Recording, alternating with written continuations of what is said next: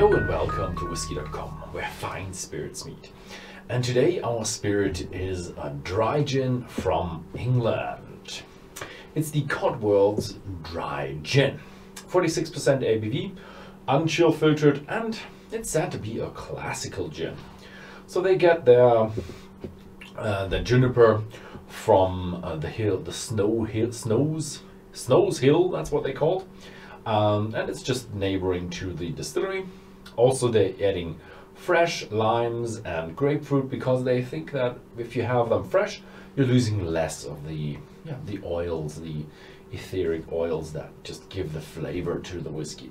Then we have cardamom seed, we have obviously juniper, we have pepper with pepper seeds, and angelica roots. So it's quite a classical gin, and dry means it's not any funky stuff in there. There's no added sugar after distillation, so it's a gin.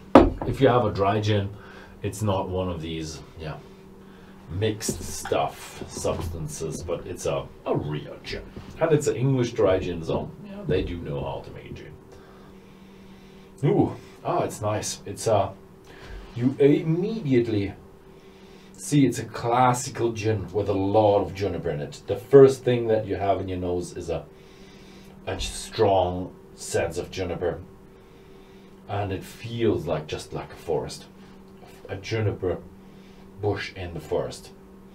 But it has a distinctive spicy notes. So spicy notes as in cardamom and pepper. I'm really a bit missing the lime and the grapefruit. It's not as fresh and fruity.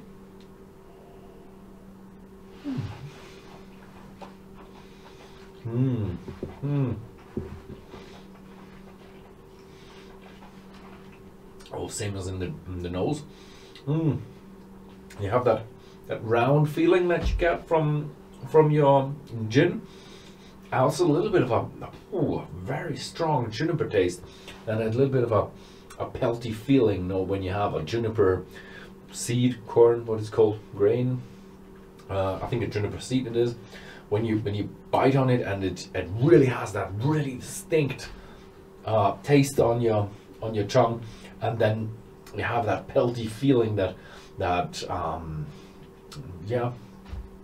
gives just a bit of a tranquilizing feeling. That's what I want to say. When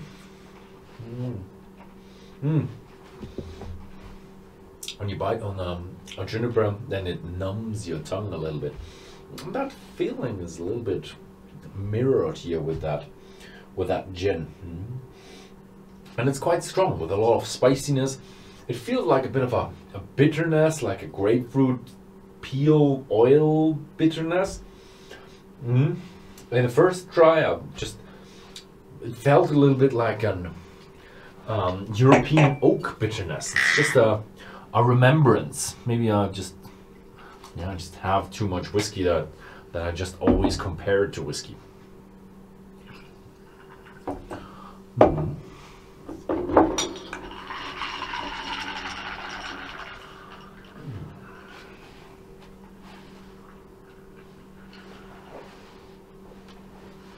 Oh, it can cope with the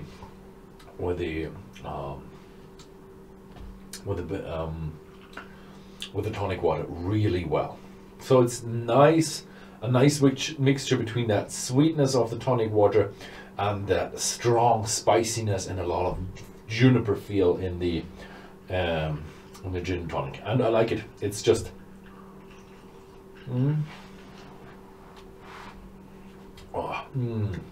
pretty good. I like it.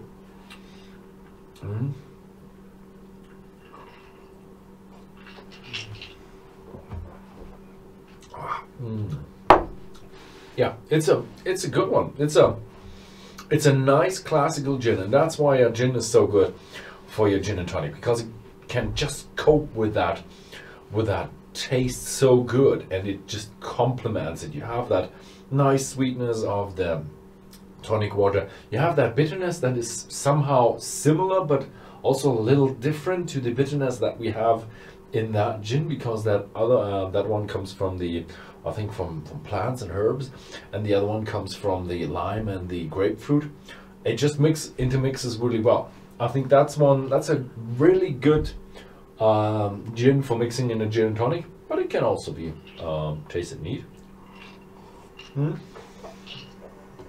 Yeah, I like it. But be aware, this is a strong one, a spicy one that has a lot of kick to it. 46%, nice thing. I like it. So yeah, that was it. Thank you very much for watching, and see you next time.